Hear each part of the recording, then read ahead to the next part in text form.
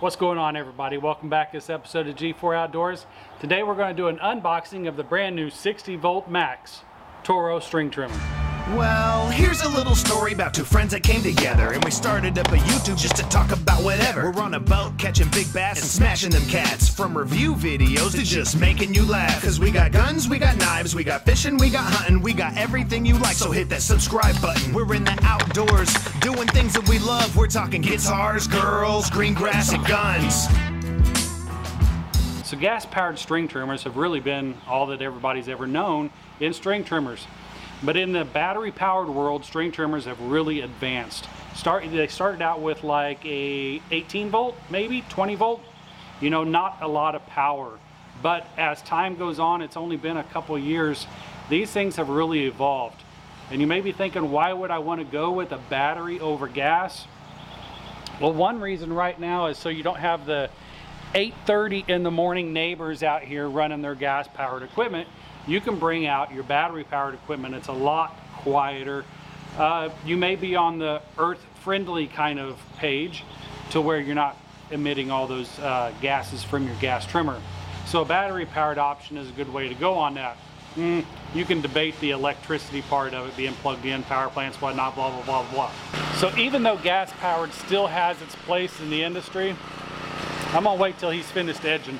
So anyways, gas still has its place in the lawn care industry, especially with the lawn care professionals. But as the homeowner, the battery powered equipment is really coming into the scene, and it's starting to be a lot more feasible of an option for a lot of people to own and purchase. Like with the string trimmer here, the starting price on this is $200, $199. That comes with the battery and charger. You can buy this without the battery and charger for $139. A good thing about that is you can buy the string trimmer, the blower, the hedge trimmers, snow blower, lawn mower, chainsaw. You can buy all those and just keep one battery for all of those units. And you're saving a lot of money. So if you bought this without the battery pack, it would be $139. If you already purchased another unit for $200, say your hedge trimmers, for $200, and it came with the battery and battery charger, you can use that battery in this. So throughout the day, when you're doing your lawn chores, you can do your weed eating, you can do your hedge trimming, you can blow off your property. If you've got a couple of limbs out of the trees that you need to cut down, you could probably do that with one battery. You might need two batteries for that. I'm not sure on that. I'm going to go into testing on all of these products and tools. So we'll find out the longevity of how long those batteries last later on in the season. But let's get to unboxing this. I want to quickly go over some specs on this because there are different run times on this. It is a 60 volt system. 60 volts going to give you a lot of torque. Currently on the system, what you're going to see is a lot of 40 volts. I use the 40 volts. I actually blow off my property with a 40 volt. And the 40 volt is very equivalent to a gas-powered blower, a fairly decent gas-powered blower. But on the 60 volt system here on the string trimmer, I've got a pretty big steel string trimmer. I don't think that this is going to equivalate itself to that. I could be wrong because I haven't tested this yet. But as far as torque, I think that this might keep up with it, but as far as productivity, I'm not sure of that. But we will find out. I will be doing a review on this shortly after this video. But the run times on this, you're going to get 50 minutes, 45 minutes, and 30 minutes. And that's going to depend on your string size and the swath of your pattern. So you can either do a 14-inch swath or a 15-inch swath. You can also use a .080 line all the way up to a .095 line. Now the 080 line, that's a really thin line. That's really good for your fine grass if you don't have overgrown fence lines or whatnot. I myself prefer to use the .095. It's thicker, it does a lot of damage, and I'm the kind of guy that likes to weed eat every second or third mow. So yeah, the weeds around my property, they're a little bit thicker and a little bit taller than a lot of the others. So if you're string trimming your property every third time, you may want to step up into the thicker line.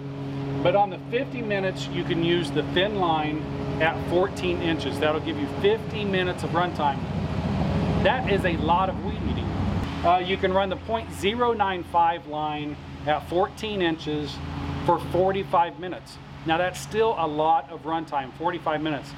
If you think about it, how long it takes you to weed eat your property, when you're running gas powered, the gas motor is turned on all the time. So when you're walking around your property, you know it's running all the time. With the battery powered string trimmer, the only time you're using it is when you're pulling the trigger.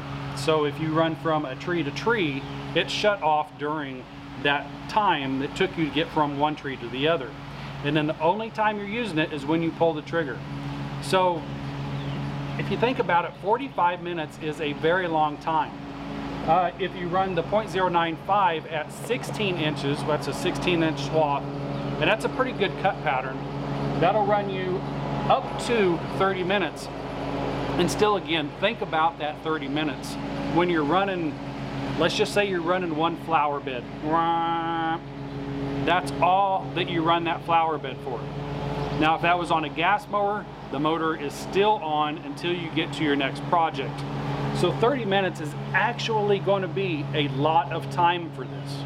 I'm not going to sit here and pretend like I actually know what the 2.5 amp hours or 135 watt hours actually translates into. I just know that that means it's more runtime. Now, as with all battery powered equipment, everything is running into the brushless motors. And with this, you have the DC brushless motor.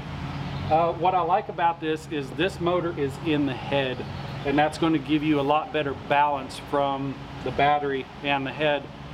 They used to have the motors up here, and so you had a battery and a motor up here, and all the weight was back here, and they were really awkward and not really balanced and hard to handle. So I like that the motor is up here in the head, and that's actually going to give you a lot better durability being up in there in the head.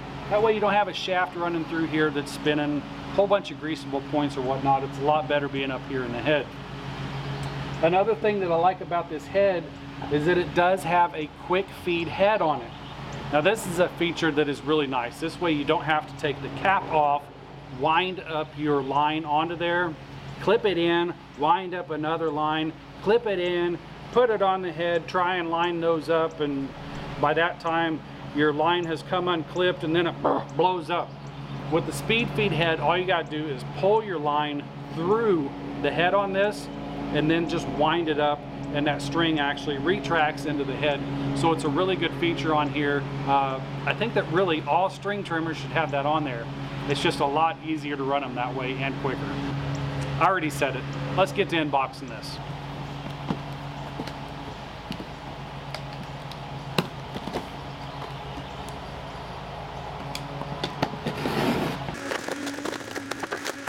Going to have your owner's manual if you're feeling frisky.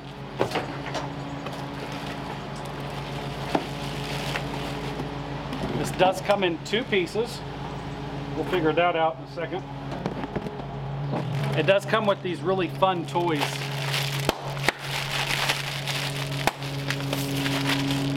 That's always the best part of bubble wrap.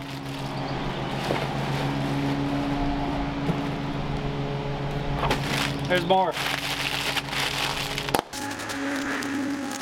You got your battery charger. You know what? This is your battery. You got your battery.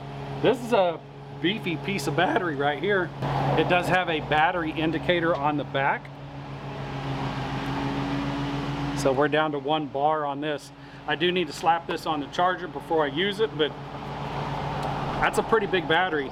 And for being as big as it is, this is not that heavy. I think my little 18-volt cordless drill battery weighs about this much. Yeah, that's super light. I can't wait to get this into the handle to see how this is. Oh, I wish I knew the weight on this, guys. This is really light.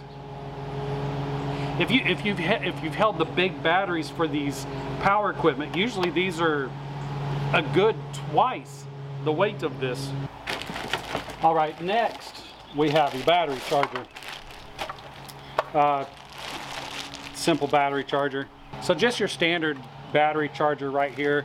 You're going to have your charging, already charged, bad battery, and temperature, I think, right there. And then this little light right here is going to be your charge indicator. Also on the back, you are going to have wall mount options. Looks like your standard length power cord.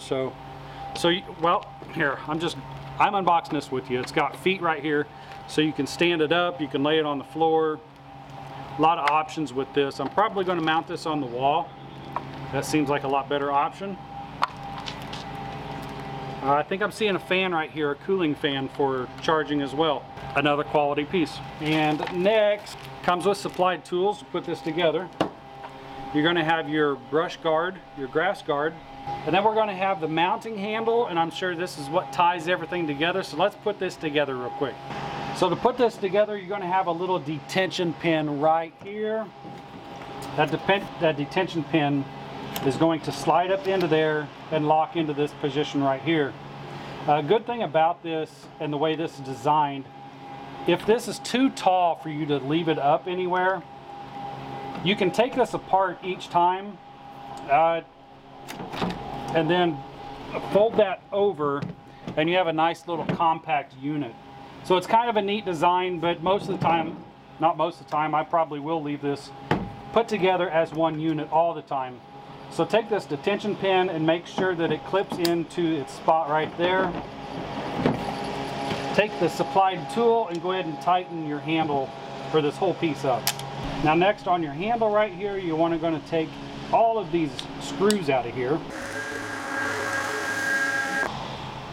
So once you get these unscrewed and you get the bottom off, you're going to want to place this up here. You want the which way is up and which way is down. You're going to want to put this handle on top and then place the bottom plate back down on the bottom. And now you're going to put this together and tighten these screws up. But do not tighten these screws up all the way. You want to find where this handle is comfortable. So just run the screws in here, get them just a little bit snug, and then I'll show you how to adjust this.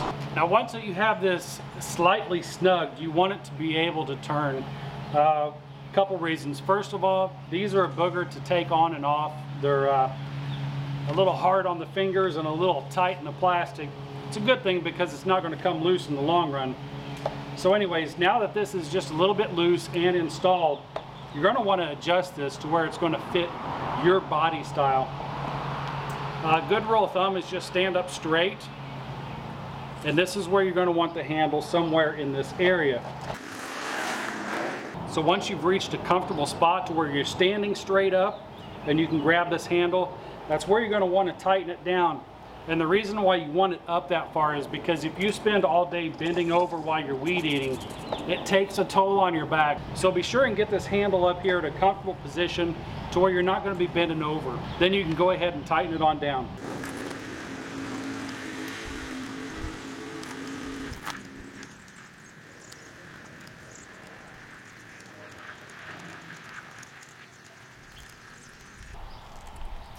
Now you've got that installed. Let's move on to the, can you believe that turned on me? Now I gotta loosen up and put it back over here.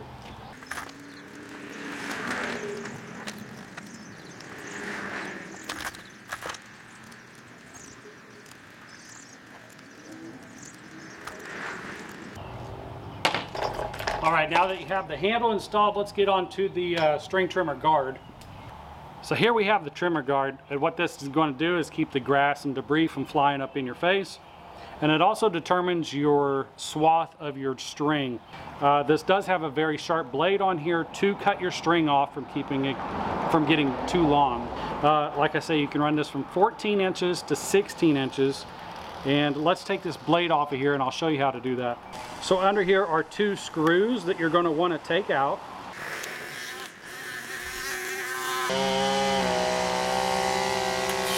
Gas, 9 o'clock. So once you got your two screws out of there, you can see this is shaped in like an L bracket. And if I can get that in there, you can see the cutting blades on both sides. I'm gonna wait for him to finish with the gas.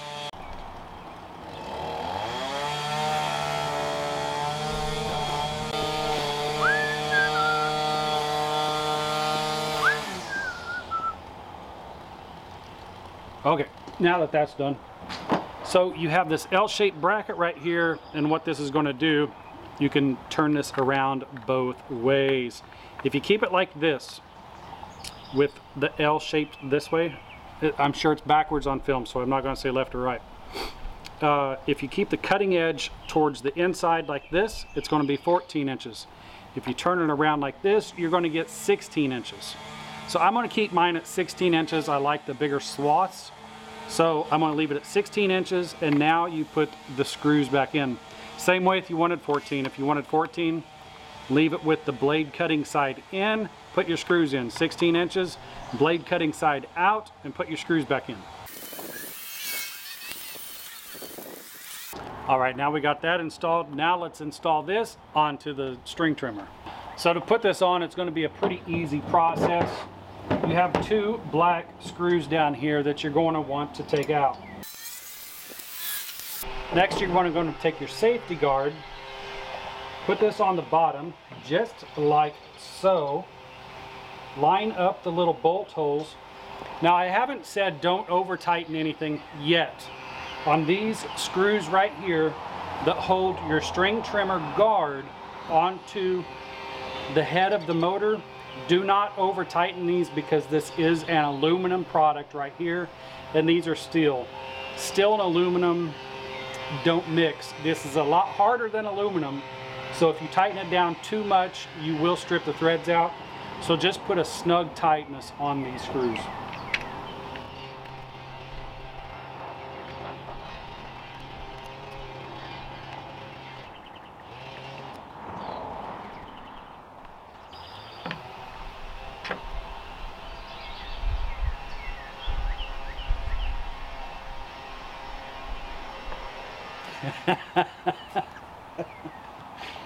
Are you guys seeing what I'm doing?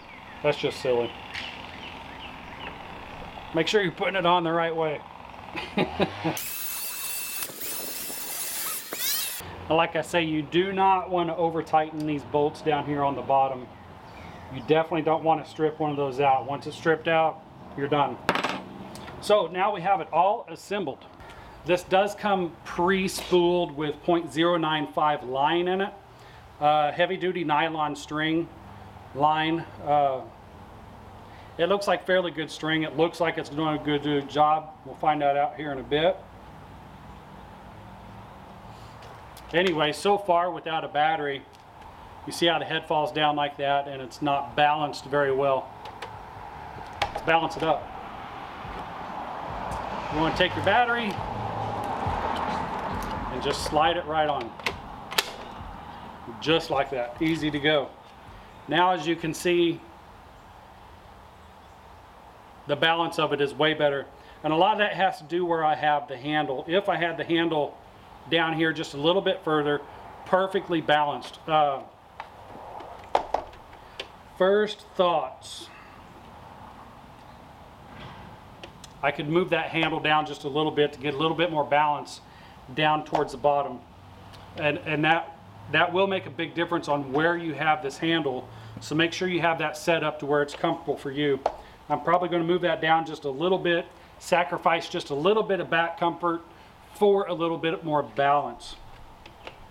The handle on it, the handle is rubberized, this handle right here. There's a couple little groove sections on it. I'd like to see a solid mold all the way around that, but I don't think that's, being it's rubber and not plastic, it's not going to put a hot spot on your hand as quick, I don't think. As far as the safety switch, that's just natural. If you're going to pull the trigger, your hand's going to be there and depressing the safety switch anyway, so no big deal on the safety switch. As far as the trigger is fine. It's not heavy, it's not light, it's just a continuous trigger, so the trigger feels really good.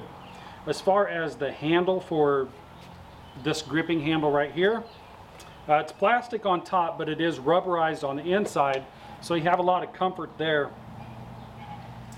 As far as comfort on it, this handle right here is comfortable. On the underside, there is a molding line. I'm probably going to grind down with a little piece of sandpaper if you've got a fingernail file, that would work just fine, just to knock down this little groove. It's a mold line. It's on just about every piece of equipment you own, but you don't realize it until you start using things and realize there's some sharp edges on here that could be polished up just a little bit. No big deal. That's a personal preference. If it bugs you, sand it down. If it doesn't, leave it alone. But as far as both of these handles combined, it's a pretty comfortable unit. I gotta say, I do have a DeWalt system, not to throw any other names out there. It's a 40 volt and it's way heavier than this 60 volt. And what the 60 volt's going to do, like I say, it's going to give you more power. So you have a lighter unit with more power.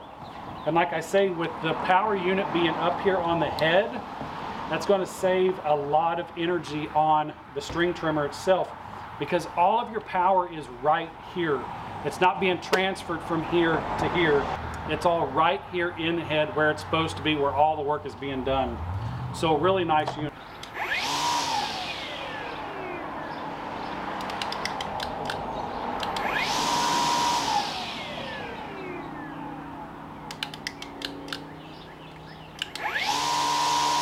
I can't tell you, that is extremely quiet.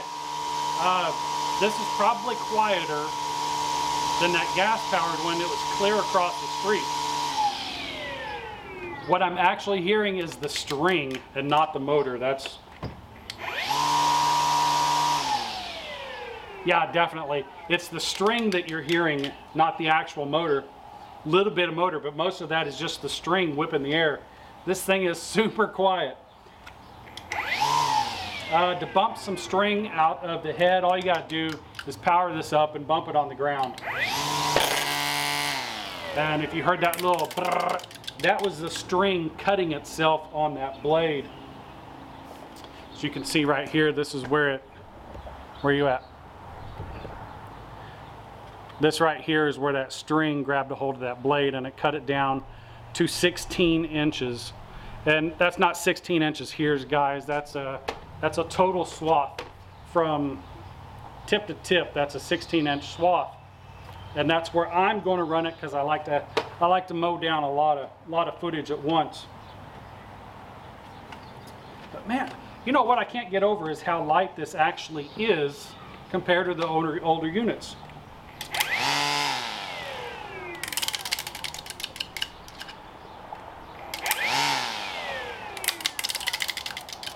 So guys, that's the 60 volt string trimmer by Toro. I would like to give a huge shout out to Toro for the shirt and sending this product out here for me to do a review on. If you want to see this thing in action, stick around, because I will be using this later on today. But anyways, I hope that this unboxing helped you out. I hope it made you make some decisions. If you just bought this and wanted to know how to put it together, I hope I helped you out a little bit. But anyways, guys, if you liked the video, hit the like button, hit the subscribe button, leave a comment down below. I will see you in the next one. I'm out. Now you see, fishing ain't a habit, it's a passion in my soul's. When I'm casting and I'm smashing all these bass that are on my pole. Now for a minute or an hour, if I'm fishing then I'm fine. I just only need a second when I'm wetting up a line. So if the weather's super crappy or you might be stuck inside, search G4 Outdoors YouTube online. Well, as I look up and I ask,